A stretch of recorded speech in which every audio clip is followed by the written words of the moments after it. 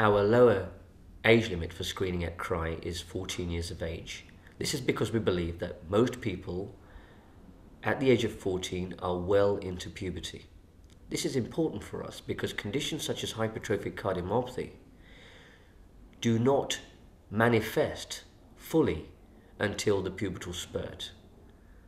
Therefore, there is a risk that if we screen people well below the age of 14 who have not reached puberty, we will miss people with hypertrophic cardiomyopathy.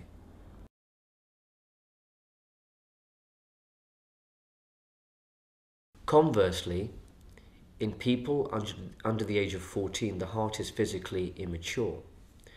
Therefore, there are certain abnormalities, which include T-wave inversions in leads V1, V2 and V3 are common in young people.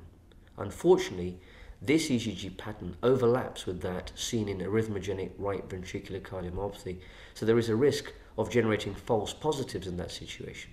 In summary, if we screened people under the age of 14, we may have false negatives in relation to hypertrophic cardiomyopathy, and we may have false positives in relation to arrhythmogenic right ventricular cardiomyopathy.